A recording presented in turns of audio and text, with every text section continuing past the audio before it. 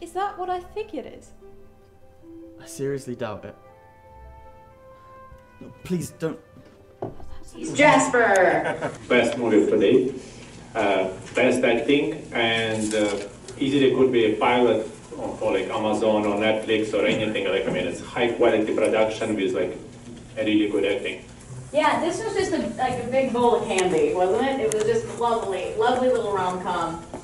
I agree, this is the best movie in my opinion of them all. High quality production, excellent acting, editing, the music, all sounds like every kind of science fiction time travel movie has that kind of like Back to the Future, you know, like ding, ding, ding, you know, kind of music in the background there. So, but what I like most about different time travel kind of movies is the time travel machine itself. And this one was kind of like a mix between old, like incandescent lights and like transistors and stuff, and like the whole lever, like, you know, the Frankenstein, you know, thing mixed in with LED lights and red buttons and stuff like that, and you know, everything's just, it was a very well done kind of device for low budget, or it feels like a very high value production movie done on a low budget, excellently executed. I really hope this was this could be done as a feature film. Something like that in the future. Maybe this would be like a lead into a feature film. Like a proof of concept. Yeah, exactly. Good, great idea. Thank you. Yeah, yeah, and you know, it's interesting. This is a production that spent its money where it needed to be spent, right? They cast beautifully. The writing was good. The set design was fantastic. That bedroom had Einstein in it. They had all these little posters, little notes, little homages to things. You know, overall, I just thought the movie was funny. I like to laugh, so you know, I was laughing halfway through it. I actually thought, you know, the whole idea of putting the girl in the whole piece and, you know, trying to get him to relax and, you know, chill, you know, whatever, man. It's the end of the world is not here, so, you know, everything will come to an ease and we'll figure out the problem. So I thought it was good. Yeah, and there was this nice little note, like it wasn't meant to be. What's meant to be is meant to be, right? Like exactly. We can go around and try to change the past, but should we? Or are we going to end up right where we belong anyway? And also the idea that like you made a time machine to fix a broken relationship.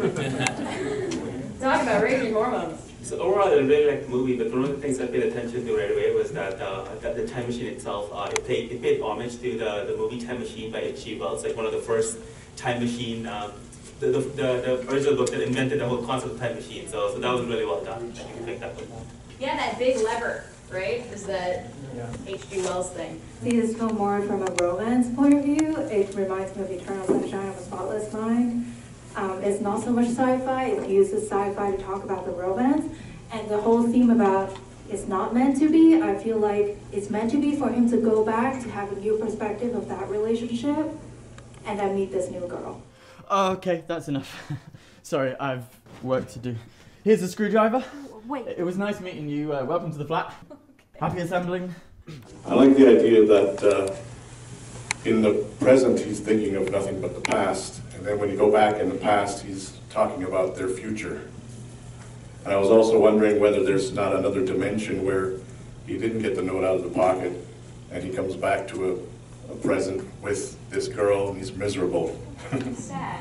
I would also like to use a time machine to fix my idiotic mistakes with women. But aside from that, yeah, it was really funny and ridiculous, and that's why it worked, I think. And I agree with what someone else said about it being like a pitch for a TV series. I think it would work that way. So it's very well done. Yeah, it's relatable because it's perfect wish fulfillment. It's relatable. Doesn't everybody have something they wish they could go back and do over again? And then if they go back and do it over again, are they going to see it from a different point of view?